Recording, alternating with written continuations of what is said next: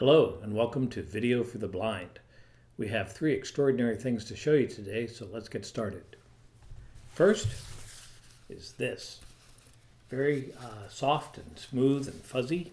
It's very nice. If you stroke it in one direction, it's real smooth. And it's warm. It's actually kind of warm, so that's nice.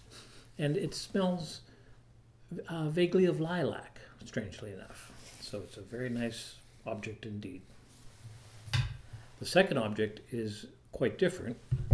It's this, which is metallic and very hard, very cold, very heavy. Smells vaguely of motor oil.